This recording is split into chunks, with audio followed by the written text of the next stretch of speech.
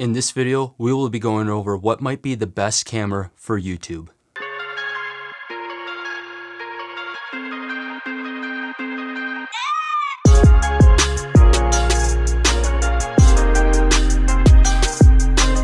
What's up everybody, I'm Jake McHugh, and this channel is all about making better videos. I do gear reviews and test videos to help you determine what gear you need to make the videos you want to achieve. If this is something that may interest you, consider hitting that subscribe button down below. For a while, I have been looking for a second camera option for my content creation and YouTube needs, and I decided to settle on the Sony a6400, and I want to explain as to why I chose this camera and my experience with this camera so far. If you have been following this channel for a while, you know that I'm a big user of Panasonic cameras, and that is for good reason, but I wanted to try something different. While Panasonic makes amazing cameras and offers a lot of features for the money, there is one major flaw of their cameras, and that has always been the autofocus. Now, you don't need autofocus to create, obviously, but there is something to be said about being able just to sit down in front of the camera and be able to start shooting right away. So let's jump into the specs of this camera. Starting off with the price, you can get this camera brand new for around $900 for just the camera body, and around $1,000 if you want to get it with the 16 to 50mm kit lens. As always, I recommend buying used when possible, as you will save a little bit of money when going this route. This camera rocks a 24.2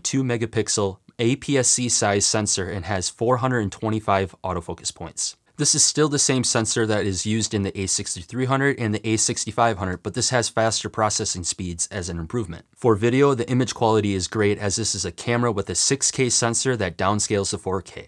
And you can see the image that it's creating right now. This camera can shoot up to 4K 30 frames per second at 60 or 100 megabits per second, and it can shoot at this bit rate for 24 frames per second as well. When it comes to HD, it can shoot up to 120 frames per second at 100 megabits per second, along with 24, 30, and 60 frames up to 50 megabits per second. I highly recommend shooting at the highest bit rate you can for the frame rate you want, as this will help the footage from breaking down when color grading in post. For photos, it has a burst rate up to 11 frames per second, so if you're shooting sports or movement, this will help a little. There is a new built-in interval recording feature which is used for time-lapse, and this is handy for both photographers and vloggers, as you won't need to go out and get an intervalometer. Along with this, you can adjust the auto exposure sensitivity for your time-lapse as well. With the S&Q settings on this camera, you can have it where it converts your time-lapse into video in camera, as well as automatically turn your 120 frames per second footage into slow-mo. While the quality won't be as good as if you were to do this in post, this could be helpful when shooting on the go because you could see how the footage turned out right away. This camera is able to connect over Wi-Fi, Bluetooth, and NFC, and you can transfer your photos and videos straight to your phone with the Sony Imaging Edge app. I find this really useful for social media purposes like Instagram or TikTok when I need a quick turnaround. Battery life is said to be a tad improvement on this camera, but I can't speak for this as I have never used the prior models, but I can tell you that it doesn't have the greatest battery life when coming from Panasonic cameras. The battery is pretty small in size, so this is why, and it's supposed to get around 360 shots when shooting photos. I find that I can get about all my talking head shots for one full video before having to swap batteries, but there are many workarounds to this issue. Since the camera can be powered through USB, you can use a power bank, or you can have it run off of wall power using a dummy battery. Note that using USB power could increase the chances of having your camera overheat, which has been a problem in the past for Sony cameras, so the dummy battery may be the better solution for your needs. Speaking of overheating, this camera is said to be a lot better with this issue due to its newer processor, and I haven't ran into one issue yet while shooting indoors. I haven't shot much outside yet in warmer conditions due to it kind of still being cold here in Wisconsin. When using this camera outside, I didn't have any issues on not being able to see the screen once I turned on the sunny weather option on the monitor settings. This was an issue when shooting in 4K in the past on Sony cameras, but was solved with this model. For build quality and form factor, I've really enjoyed using this camera when shooting photos on the go. It is small in hand, but it has a solid feel, and I use the Sigma 16mm f1.4 the most, and I like the images I get with this setup for its compact size. The camera body itself only weighs 403 grams or 14 ounces, and it is under 120 millimeters or 4.5 inches in length. If you pair this with the kit lens at 116 grams or 4 ounces, you have a very small rig that almost could fit in your hoodie pocket that has a full frame equivalent focal length of 24 to 70 millimeters. This setup would make for a vlogger's dream, but it isn't quite there due to its lack of IBIS, but more on this later. You can only have up to 5 function buttons, but considering the size of the camera, this really isn't that bad. On the back of the camera, we have the biggest, newest feature of this camera, which is the flip-up screen, and this is really handy when shooting videos like this or vlogging. When it first came out, there was a lot of heat, as any mic that would mount on the hot shoe would be blocking the screen.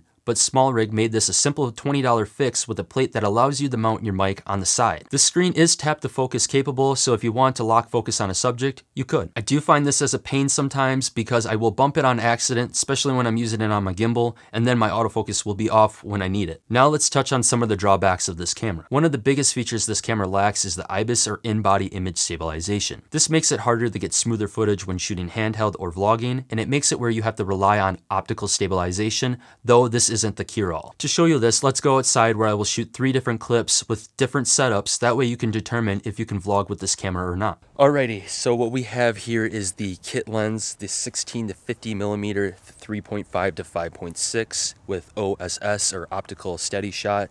And I just want to show you guys what this looks like with the camera not having any IBIS or in-body image stabilization, and we're having some lens stabilization. So all the stabilizing being done here is with the lens, just the little kit lens that comes with it. It's like a really nice small pancake zoom, and it makes for a really nice light setup for when vlogging like this. It's actually really nice, and I'm just using this on my little tabletop tripod right here. So I'm hoping this gives you an idea of how shaky the footage looks due to not having IBIS with this camera and having a stabilized lens. Now what we'll do is I'll throw on my favorite lens with this camera, and that is the Sigma 16mm f1.4, and that lens doesn't have any stabilization, so I will show you guys what that looks like in a vlogging situation next. Alrighty, what you see here is the Sigma 16mm f1.4, and I have an ND filter on it right now, and I'm shooting at f2, and I have my ND filter as the darkest as it can go due to the fact that this lets in a lot of light. My ISO is down all the way at 200. I'm shooting in Cin 4 right now. But as you can see, this gives you a lot blurrier background, gives you that more kind of cinematic look compared to the kit lens. But the downsides to this lens is that it is a little heavier. It's not too bad. It's actually still pretty nice light setup with the mic, the camera body, and the lens. And it doesn't have any image stabilization whatsoever. So there's probably a lot of shake, as you can see in this shot right here. I mean, even with the kit lens, there's still a lot of shake in my opinion, and that's due to this camera not having any IBIS or in-body image stabilization. So this is what it looks like in a vlogging scenario if you were to use a non-stabilized lens. Alrighty, so this is the last setup here, and basically this is what the best looking, smoothest setup that you can get with this camera when vlogging, but it comes with the downside. So the setup here is the Sigma 16mm f1.4, basically shooting at all the same settings as I did in the last clip with that setup there, but I threw it on my gimbal, which is the Crane V2, which you can find pretty affordably nowadays.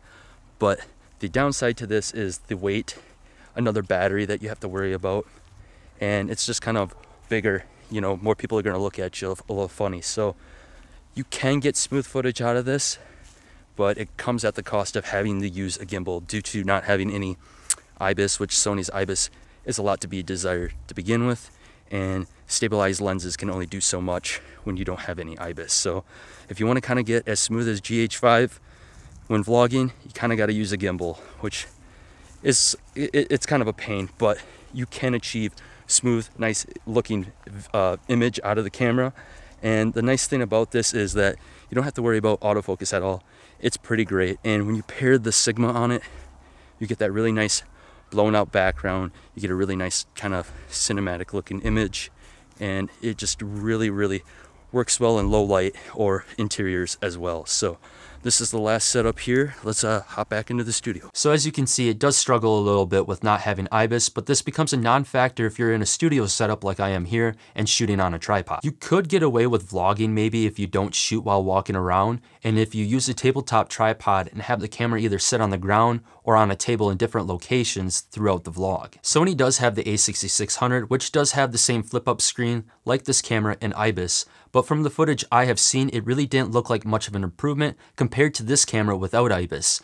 And I mostly shoot on sticks here in the studio, so it wasn't really necessary for me to make that jump in price for that camera. Another drawback is the rolling shutter, and this is most apparent when shooting movement. When you are panning the camera, objects that are straight will get a jello-like effect to them, and this is more obvious when you're shooting at higher frame rates that require that faster shutter speed. Again, this becomes a non-issue when shooting on a tripod. While we get some new color profiles like HLG from the the full frame line, the 8-bit isn't the greatest on this camera compared to other brands, and it can break down easier when color grading. The best thing to do for this is to get the look that you want as close as you can in camera, that way it's only minor tweaking in post. Overall, I do like the experience I have had with this camera so far, and while we didn't get any major upgrades firmware-wise from prior models, Sony did solve the no flip-up screen and the heating issues from the prior models in this camera. The flip-up screen is a step in the right direction for Sony users in my opinion, and it's only a matter of time that Sony does something like this with its full frame line, hopefully. Given with its great reliable autofocus, and now with having that flip-up screen, it makes for a very nice user-friendly experience for content creators. I wanted a second camera that could live on my one stand for here in the studio. That way I could just move it into position, sit down in front of, check my framing with the flip up screen, and then press record and not have to worry about any focusing issues or anything else, and just focus more on the content or story at hand. If you are someone who just shoots mostly locked off talking heads like this, I don't really think there's another camera out on the market that makes it as easy as this camera does in this price range. Now this doesn't mean that I'm done with my GH5, because I'm not. All the B-roll that you will see moving forward will still be shot on that camera because of what I can do creatively while shooting handheld, and that just makes it too hard to replace for my workflow. So that's going to do it for this video here. I hope you guys enjoyed it and got something out of it. If you like this video, make sure to hit that thumbs up button down below, subscribe if you haven't already, and make sure you hit the bell, that way you get notified when I drop future videos just like this one here. And last but not least, I will catch you guys in the next video. Peace.